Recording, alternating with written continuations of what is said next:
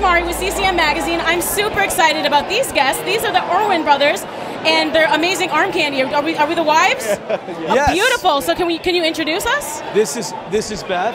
Beth. And I'm Andy, and this is my wife Mandy, and it all rhymes. And I'm amazing. way out of my league. So. Well, thank you for being here with us. So I hear you guys have the DVD coming out on the 12th, on June 12th, right? Yes, we do. Thank you for mentioning. Yeah, I Can Only Imagine will be on DVD, nationwide and Blu-ray on June the 12th, and we're really excited. And it's been so wildly beyond anything we could have ever dreamed. Yes. Almost 10 million tickets have been sold in a little over 2 months, and we're just so honored and blessed by the fans of Mercy Me and of the song and of Christian music that sends such a clear message that there's an audience for films like this. Yeah, you guys really have had a great team around you with the music, with the actors, with your families. It's just really inspirational.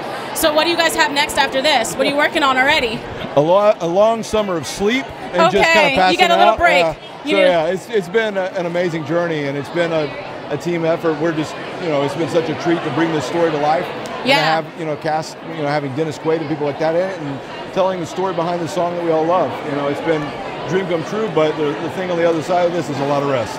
Yes, perfect. Yeah. And so just to back it up just a little bit, how did it even come about? How did that process happen to even say, hey, I want to make the movie I Can Only Imagine? Well, for me, it started just being a fan of the song. I mean, I love I Can Only Imagine. Yeah. And at painful times in my life, I mean, it was like an anchor of hope. Yes. And not to me only, but to millions of people. And so when I heard the story behind the song, and I heard Bart say, I know God is real because of the change I saw in my dad. Yeah. And he said, I watched my dad transform from a monster to the man I wanted to become. That was so powerful, that reconciliation, that I knew I had to do the movie. And so it came to me first as a story, and it started with Andy with the relationship with Bart. Yeah, Bart, we invited him to a screening just on a whim of one of our other films, and at the end of that he said, I don't know if you know this, but they're developing my life story as a movie. I would love for you guys to consider directing. And I said, well, I don't know if you know this, but they sent us a script this morning.